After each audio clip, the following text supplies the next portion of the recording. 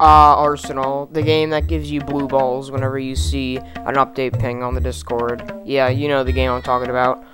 Arsenal! Alright, sorry about that. Alright, welcome to, an honest review of Arsenal. Arsenal is made by Rolve, who is known for their creations like City Simulator and much more games that nobody cares about. But their main punching bag is everyone's favorite, Arsenal. Arsenal was originally made back in 2015 under the name of Gun Game. But like a year or something later, I don't know, it was named Arsenal or something, who knows. Now, Arsenal wasn't originally popular as it was today. The players would consist of like sub 100, which is like the best amount. Now, you know, Roll, these silly dilly milly zilly high school kids were like, hey, let's make a TF2 ripoff. So they did. Now, Roll, with their fancy new game, typical colors too, was like, hey, let's start updating it like an actual game. So they did. And they started adding guns, and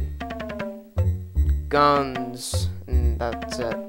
Now, Roll was a bit tired of being treated as the TF2 ripoffers, so they're like, hey, let's make something else.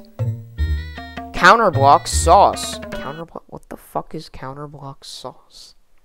Wait, it's supposed to be this. What the Now that the brief history of Rolve is over, let's travel into the future to 2021.